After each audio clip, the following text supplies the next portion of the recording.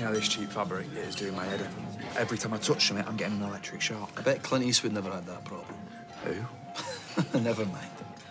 In my head, I'm more your Texas Ranger. You know Earl McGraw from Kill Bill? Isn't he the one who was called to a wedding where all the guests had just been shot dead? Oh, I am nipping out for a bit. You can't do that. Where are you going? Just gonna have a quick word with Mrs. That's how it's going to be. She calls and you run. Yeah, she says jump and you say, how high? Yeah. I bet you're off for a bit of hanky-panky behind the bike shed.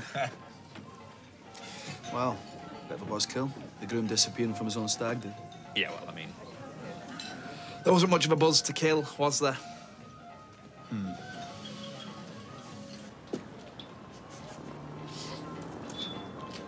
Well, aren't you a sight for sore eyes? No, my tiara's gone wonky. Do you know, if I'm honest, I feel like everything's gone wonky.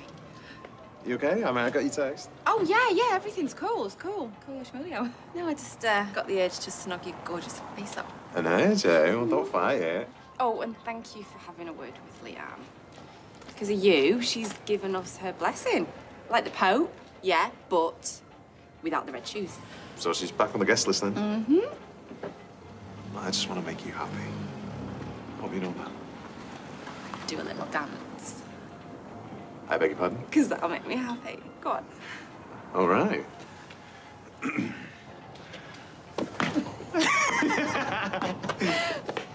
Okay, stop now. Kiss me, because that'll make me happier. Oh, step away from the lady.